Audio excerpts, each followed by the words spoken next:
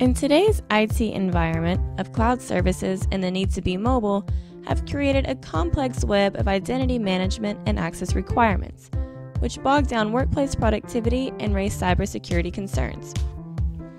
Azure Active Directory, or Azure AD, and Azure AD Premium are Microsoft's two solutions to identity management in cloud-based IT environments.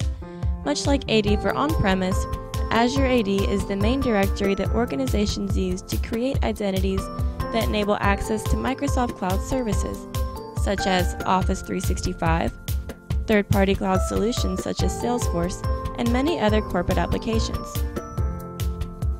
Azure AD differs from traditional AD in that it does not support group policy, relies on federation authentication instead of LDAP protocol, and it provides its users with a capability called Access Panel, which displays all the cloud services that they can use. AD Premium offers additional features that aid organizations that have hybrid cloud environments.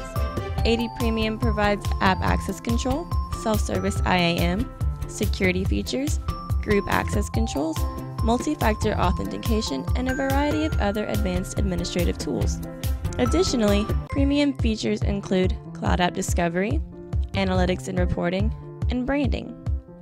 Cloud App Discovery is a feature that allows IT administrators to search for specific cloud applications and see how many users are taking advantage of that application, therefore contributing to the mitigation of data leakage. The Analytics and Reporting feature helps alleviate security concerns and gives IT departments an easy way to identify which devices, users, and data are connected with certain cloud services. The Branding feature allows for corporate customization. Azure AD Premium is most valuable when paired with AD Federation services. ADFS is Microsoft's flagship federation platform, enabling users to access both on-premise software and cloud services without needing to log in multiple times. Additionally, ADFS ensures strong security when moving identity information within federations and outside corporate network perimeters. Basically, ADFS saves you time by marrying internal user accounts with the login credentials of third-party cloud services and internet-facing applications. ADFS runs on on-premise Windows servers and uses claim-based access controls to verify identities. A claim is tied to a user, permission, task, or group, and when combined, they form a security token, whose validity is determined by each enterprise application or cloud service. If your applications and services are not claims aware, then ADFS may not be a good solution for you.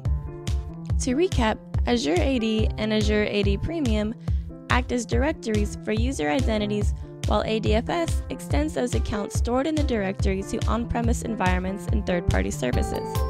These are invaluable services as they make cloud app access control management easy and secure, while improving productivity of all employees by enabling single sign-on functionality within cloud environments.